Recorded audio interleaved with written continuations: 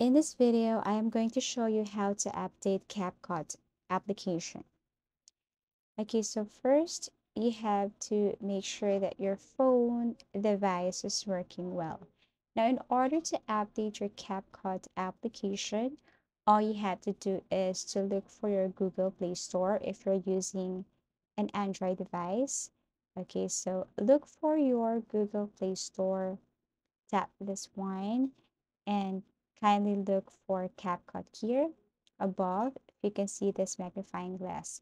Okay, type CapCut and then click. So as you can see here, my CapCut is not yet updated.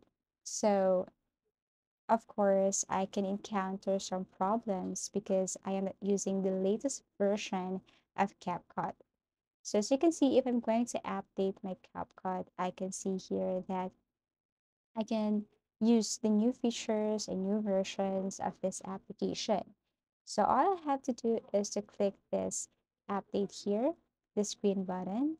And then once done, I just have to launch the application and I can enjoy the latest version of CapCut. Another thing is that you just have to, or I'll just have to go to my phone settings and then I just have to scroll and look for the apps management.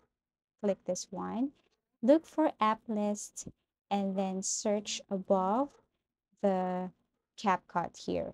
Okay, just type CapCut here, or you can just scroll down if you want. So I'll just have to type CapCut in order for things to go easier. So once it appears, all you have to do is to tap this one. Now what you're going to do here is to tap this force stop, or you can just also tap uninstall.